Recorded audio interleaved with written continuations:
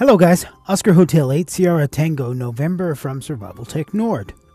Today we have another PSK-31 video for you. It's QRP with Lima Zulu 2 Romeo Romeo in Bulgaria to myself here in middle northern Finland. We were using the FT-817, the Wolfie Link interface, the Chameleon F-Loop in stealth mode, and a Google Nexus 9 running DroidPSK. Now, last time around, some of you asked me to explain the different components that make up this type of ultra-portable system. I'll do that first, and then I'll show you the QSO along with some dialogue. So stick with me, and let's get started. You are listening to the Emergency Broadcast Systems. This station broadcasts emergency news and official information on the air for assigned area. Last time around, people asked about the equipment configuration, so let's start with that one. An Android-powered digital field station might be a smart choice for operators who are already carrying a fully capable Android device in their pockets. Let's take a look at the two different types of systems that I'm using. Depending on how portable I need to be on that day, I choose between a tablet and smartphone. I'm using the Wolfie Link audio interface, but you could make your own cables as well. Thanks to the built-in keyboard in Android, you can use it or choose to use a Bluetooth or wired keyboard.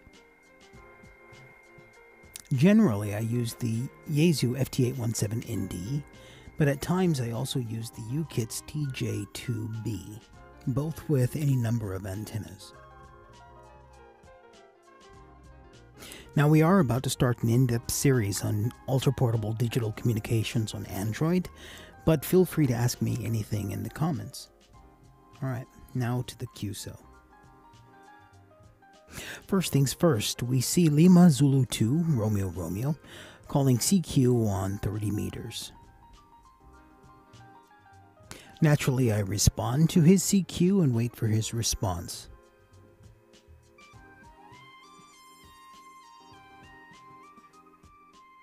He responds with QRZ, which means he couldn't really hear me. He repeats his call and invites that station to call again. As soon as I see him calling QRZ, I adjust the heading of the loop to put my signal directly in his path. This maximizes my signal and gives him the best chance of receiving me. Then I repeat my call to him to see if that made any difference. Now we can see on his return that changing the heading actually made a huge difference. I believe initially I was beaming southeast rather than directly south to his location. As with the last PSK-31 QSO, this operator returns with some information, his name, location, grid square, and so on. But notice he put my name first. This should tell you that we've had a QSO before. Digital operators are quite a small community, so you get to know one another, at least the call signs, as you operate from day to day. So I reply with a standard macro.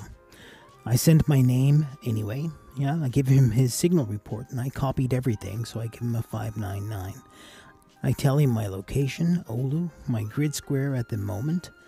I tell him where he can get more information, and I ask him how he copied my last transmission.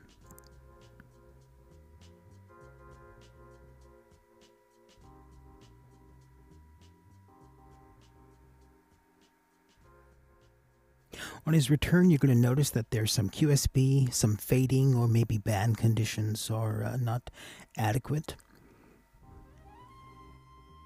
Still, there are enough correct letters to understand what it is that he's saying to us. And that is his call sign to my call sign. Julian, thanks for the QSO. Bye-bye. So that's quick and dirty. His call sign, my call sign, SK, which means that's all.